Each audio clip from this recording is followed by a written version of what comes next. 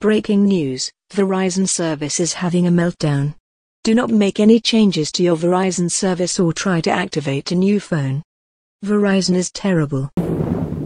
This video is about several things I'm going to go over very quickly. One of which, do not try to do anything with Verizon right now, okay? Verizon systems are totally down. Do not try to change your service especially. Do not try to activate a new phone. If you bought that new amazing S23 Ultra, don't try to activate it right now. Their systems are completely down. And then Verizon in general, their customer service is horrible. If you have Verizon like I do, we pay so much for Verizon, so much more than everyone else, and it's absolute garbage. Horrible. Their customer service is borderline abusive, just horrific. I'm going to tell you a little story about me, and we're going to get into this. And we'll start off the story by saying I just got the new S23 Ultra. Now, I ordered it pre-order, and I have had it for like almost 2 weeks, but I've been so busy I haven't had a chance to activate it. So I just activated it a couple days ago on Verizon, and it was a living hell. I bought an unlocked one from Samsung.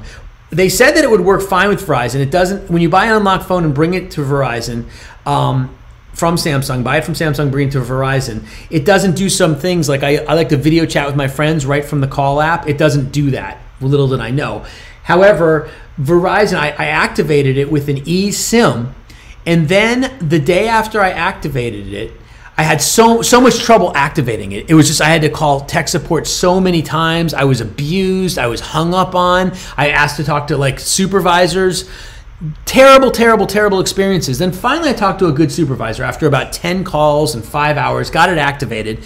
After I got off of the phone with the supervisor, which was last night, that was February 28th, I called my dinner order in, and then I called to change the order, and my phone service was gone. It said that my brand new S23 Ultra could not be seen on the network, and it was totally coming up with nothing. So now this is after hours. They had recently upgraded me to the Verizon Mobile Protect for $17 a month, which said that I have 24-hour-a-day tech support. Not true. I was stuck all last night. I could not activate my old Note 20 Ultra because I thought, okay, let me just activate my old phone. But you can't activate a phone without getting a text message. So if neither phone is getting any text messages, it's absolutely impossible to activate. I was stuck.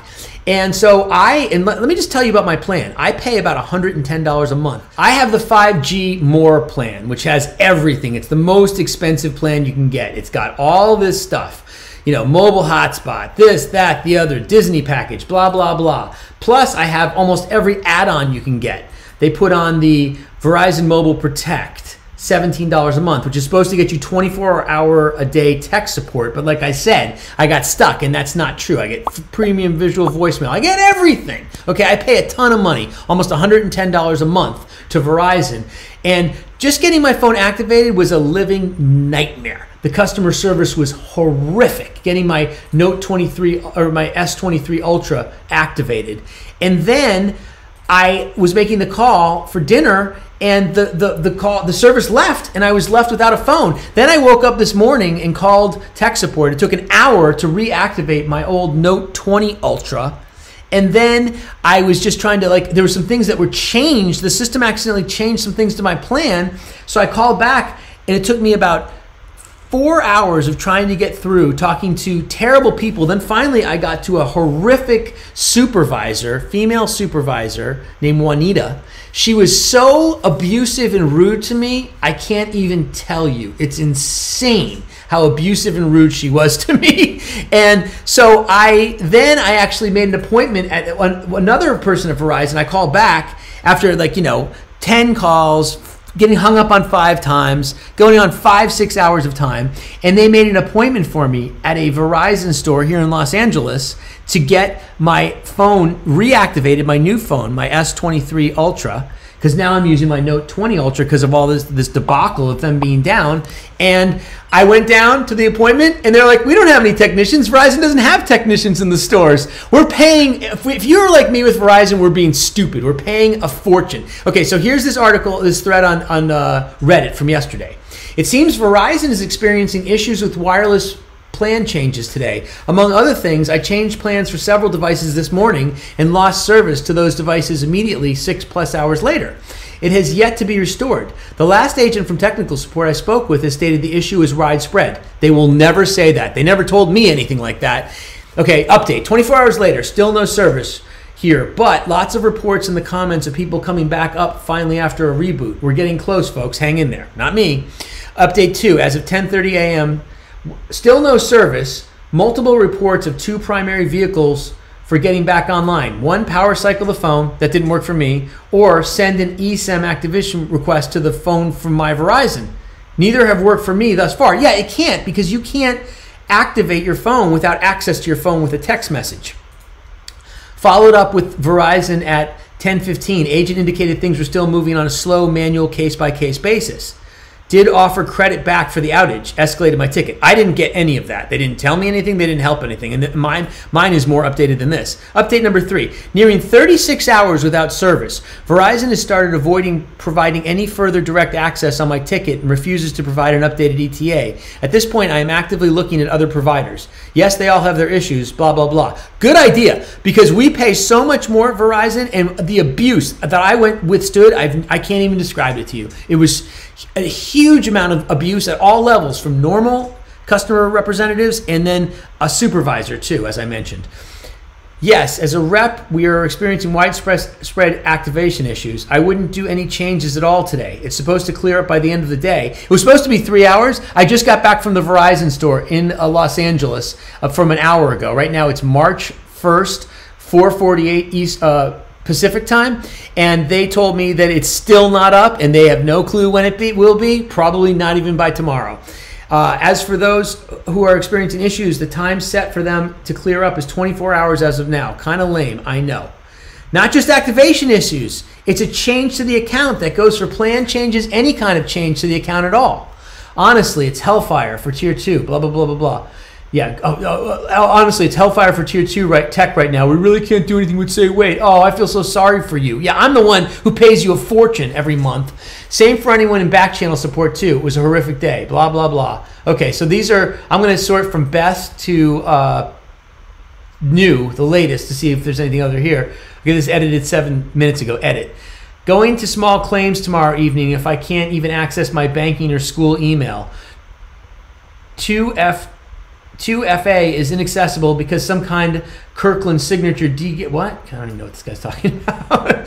Been stuck in this same problem since 9:30 a.m. Pacific today. Was stuck at SOS for a while. Been able to get service bars again after resetting network settings, but have been stuck at unable to make a phone call message when dialing and no data or anything else working. I made the dreaded mistake of dropping international calling for my plan yesterday, and I've been 24 hours with no service. It's unbelievable. The agent I spoke with earlier today said their system would be back up by 8 p.m. No mention of a time zone. They also had me delete my eSIM, so I doubt I'll be back tonight. The fact that they're not even announcing this to their customers is ridiculous. If my service is not back by tomorrow, I'm leaving Verizon. I've been working in customer service for almost a decade. Never have I seen anything like this. Goes to show what happens when the company focuses on cutting costs. Yippee! 4 hours ago. Same thing happened to me. I initiated a plan change yesterday that was future dated for the beginning of a new cycle, which was today, March 1st. Usually a plan would change at midnight, but today, starting sometime shortly after 7 a.m., we started losing service. Most of the 6 lines were losing service and not working as before. What's frustrating is it took talking to 3 representatives to finally have a clear explanation of what was going on. And this is interesting because I didn't get an explanation. The second representative from Tier 2 said he could fix the issue and would call me back in an hour, but never did. That happened to me too several times. The third representative explained everything clearly, that it was a system-wide issue. On top of that, the area where I live also has a service outage that's being fixed. So both issues happened at the same time. All in all, I'm not too happy with the level of customer service. That's an understatement. Okay, so this goes on and on, okay? Please, everybody, leave these things in the comments. We need to hold them accountable. We pay a fortune for this Verizon service. You know, like you saw what I have. I pay a lot of money for this plan. It's very expensive, $110 a month.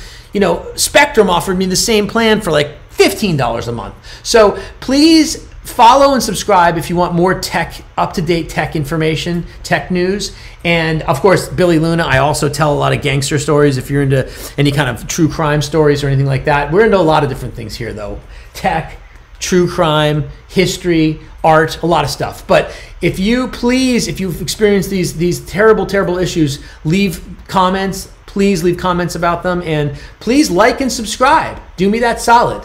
It's Billy Luna Tech.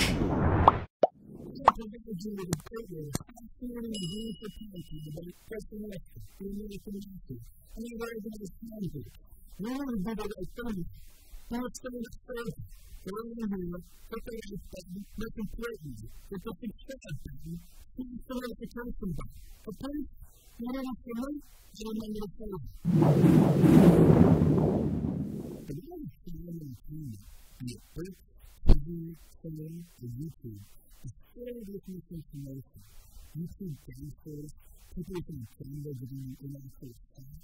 I've been researching this stuff for many years.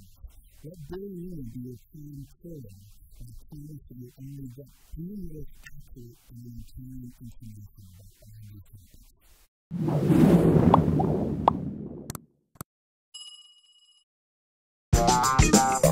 This is Victoria Luna.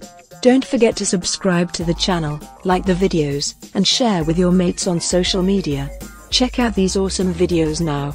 Ciao.